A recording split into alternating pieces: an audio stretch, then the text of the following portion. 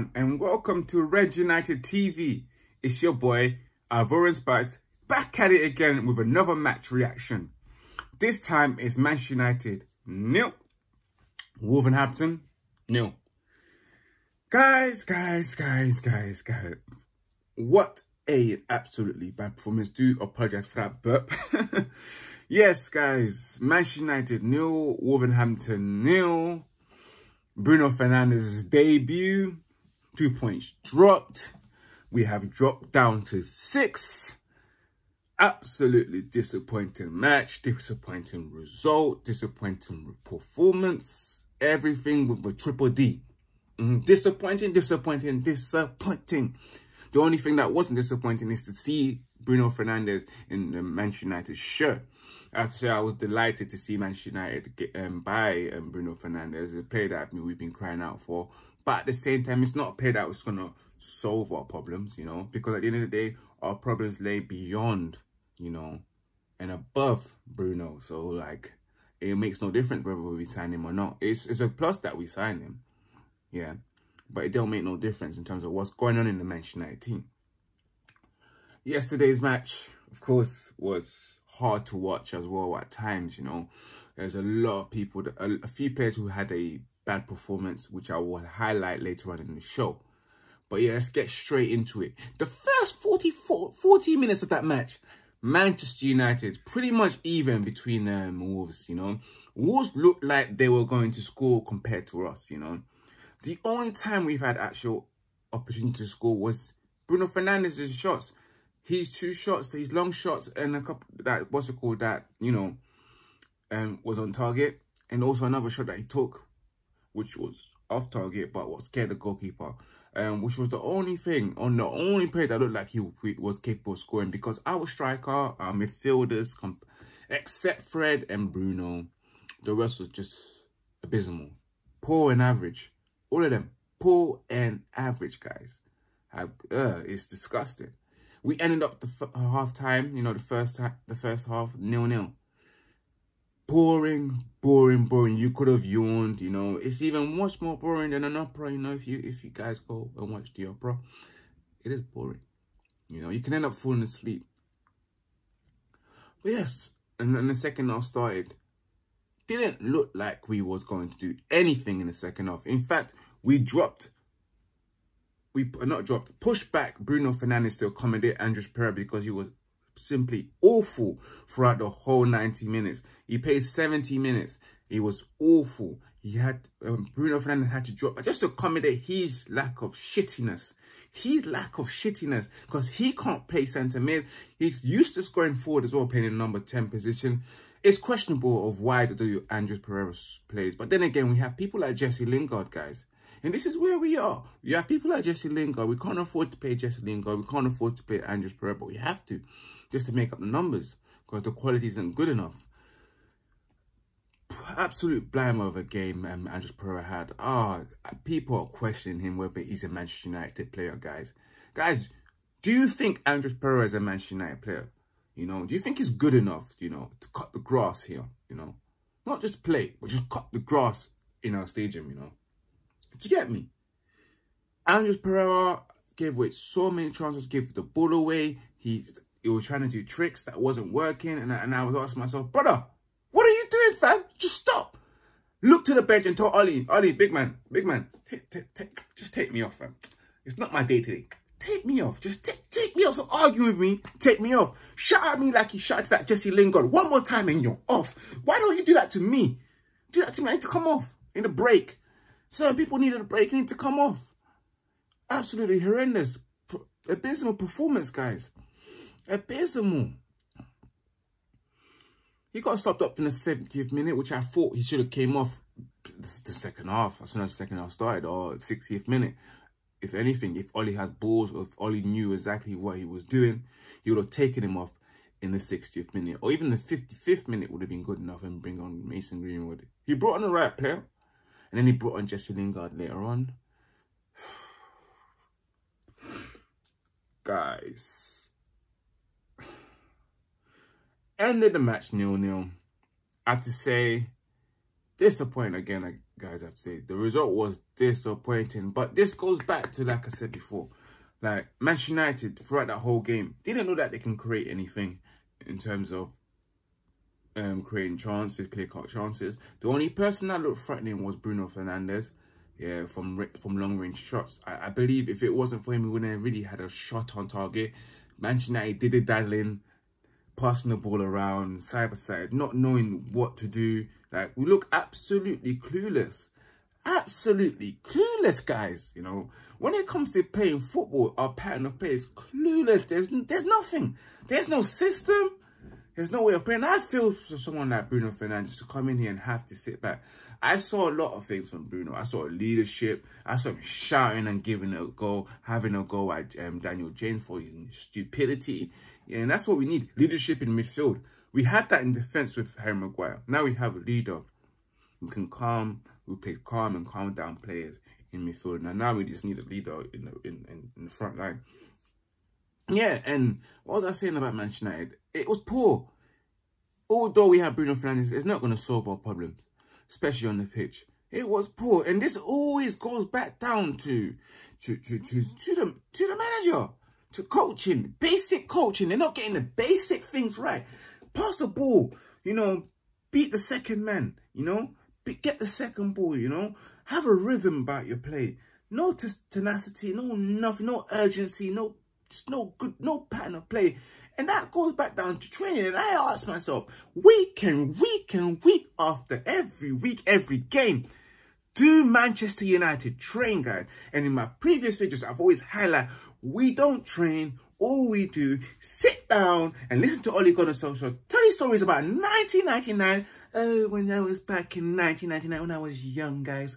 Well, I came on the pitch in the 90th minute, stuck my leg out, and voila, boom, bam, blash. We won 2-1 and won the Champions League, and now I'm a legend. And I'm here, guys. That's my story. That's my story. What a fool, man. Just what a fool. Like, if anyone can't see, and that's the reason why, if we had good CEO, good owners, you know, good owners, they will call downstairs and be like, just 10 hours, Ed. Good evening, Ollie. Good evening. Yesterday, I was in one of my shindigs with the other fellow CEOs, owners and businessmen of this world, and the future businessmen and future leaders of the world for the next generation. And they sat there and insulted my team. Although, Ollie, I am not a football expert and I'm just a banker, yeah? Why are people telling us that we are rubbish, you know? I was watching with my best friend, you know, from the Abu Dhabi family in PSG, watching them play football. And everything was with urgency, everything was at speed. There was, what's it called? There was a pattern of play, Ollie. You know, I've been talking to my fellow colleagues at Liverpool and Man City. I've watched them play, and I've been to Real Madrid and watched them play. My other colleagues are saying your team plays with no urgency, no identity. Ollie, I know nothing about football, because my name's Edward and I'm a banker, yep, and I know about investment. But why are we playing like that? You tell me why I hired you and we're playing like this. No speed, no pattern of play, no system, no nothing. No creativity. What are we doing in training, Ollie? If we had a manager that came downstairs and said, yo, right, what is that? What is that I just saw? If we had a chairman like that, what is that I just saw? I just saw that. You made me come out of nowhere, take my private helicopter, my private jet, from wherever I was, you know, to come to the stadium and to see that. Let's talk upstairs. Come. Sorry, guys. Sorry, Bruno. Sorry, Bruno. You don't deserve this. You don't deserve this. You know, I never expected it to be like this. You know, obviously, you know me, Ed Woodward. Don't know nothing about football. Just know about money. But right now, me and Ollie need to talk upstairs, guys. Don't mind me, guys. Don't worry. We'll sort this out. If we had real owners like that, we wouldn't have this problem. But we don't. We have owners that just care about money. They won't come downstairs into the dressing room and shout at Ollie right in front of the players and say, if any of you guys ever play like that again, you're going to get the same treatment that Ollie has. We don't have that. We don't have owners that will tell Ollie, come upstairs in the office tomorrow in the morning. We got a meeting. When Ollie sees that, his pants on fire. He'll start training the team properly. Exactly. If you had owners that said, what do you need, Ollie? Do you want coaches? I'll get you new coaches. Those coaches are shit. You know, I can clearly see that you guys ain't coaching properly. Or, you know what I mean? If we had owners like that actually cared. But we don't. Enough of me growing. And in fact, furthermore, we never saw Edward with there. We never saw Edward there. He was too much of a being chicken. He was too much busy being a chicken, hiding away from all the Manchester United fans that were allegedly meant to walk out. Maybe he was scared that after the match, even though we drew, there would have been a couple of man them waiting for him downstairs, you know, like, yo, Ole. I mean, no. Yo, Ed. Yo, let me talk to you, big man. Come outside, fam. Don't be scared, man. Let me talk to you, bro. Let's talk to you. Come, big man. Come out your yard, fam. Come out your yard, man. Come out your car. Come out. Let's have a quick chat. 10 men up. Buried up, waiting for him. Outside Old Trafford, tell him, let's talk, man. You know when people tell you like that, let's talk. You know you don't want to come out your house or come out your car or come out the stadium. You know what's really going to happen, innit? Like, if you're from the hood, guys, sorry for you guys who came up, growing up in the suburb, you know, not knowing what it's like growing up in the hood. When man them knock on your door, and you look through that peephole and you see pitch black, but you can hear bare people outside. And then when you can see a glimpse of light through that peephole and you see bare man standing outside your house saying, you come out, fam. Just want to have a quick talk with you, quick chat, you know. No one's there now. Don't be scared. You know when they say stuff like, don't be shook, fam. Don't be shook, fam. Just come out. Let's talk, fam. Let's have a chat. There's no talking, by the way, guys. There is no talking. It's... Oh, my chest. I'm bleeding, man. That's what happens. So, yeah, man. But, guys, enough of me talking like that. But, yeah. Let's go straight into my man in the match, who I thought was Bruno Fernandes, guys. Bruno Fernandes was absolutely amazing in terms of linking up play, showing a lot of qualities of his leadership, shouting at players, pointing to players that this is where you need to pass to. That's what I like. I like players that tell me, yo, you pass to me and then you pass there, bro. I pass back to you, but you're going to pass there. Like, what's wrong with you? Like, it was showing true leadership skills in midfield. That's what we need. And my donkey of the match is Andres Pereira, because he was absolutely shit. He was poorly. He was pants. Andres Pereira, just go home today, bro. Go home. Go home to Brazil. You need a holiday as well. Daniel James as well needs a holiday. But yeah, guys, we dropped down to 6, you know. And that's it, guys. My match review done, guys. This was the last game until the two weeks winter break, guys. So you won't be seeing any more match reviews until the next game, guys, you know. But you will be having a catch up every Saturday, you know, whether it gets released between midday. I always plan to release it by midday, so guys, always watch out between probably 12 to 2, but latest 2 it will be out. And of course, yeah, let's just continue enjoying this, guys. I've always loved doing this, you know. I'm enjoying it, guys. Guys, do remember to follow Silence is Power on Instagram. It is at Silence is Power 2017 for hats like these, you know, all varieties of colors, you know. Also, what's called cool tracksuits and etc. And cool bomber jackets as well. You will love it if you just go on to the Instagram page, scroll up, and if you want to purchase, just hit the direct message, the DM, and then get into contact with the owner, and then here for there you can just make your order. And also, guys, do remember to follow my personal Instagram page, which is at Ivorian_Spice, for across all social media platforms, Twitter, Snapchat, and Instagram. And do remember to follow the official Instagram account of Red United TV, guys.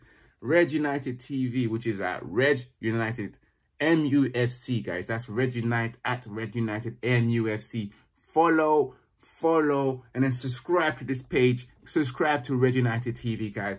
All the links for everything that I've just mentioned is down below in the description, guys. Just remember to just smash a like and tell me who your man in the match was. Tell me who your donkey of the match was as well, you know. If it's not Andres Pereira, who else was it? If it's not Bruno Fernandes, who was your man in the match? Was it Fred? You know. Tell me, guys, what you thought about today's match as well. Also, once more again, remember to subscribe and smash that like button, guys, and tell everyone about me. Peace out, boys. Peace out.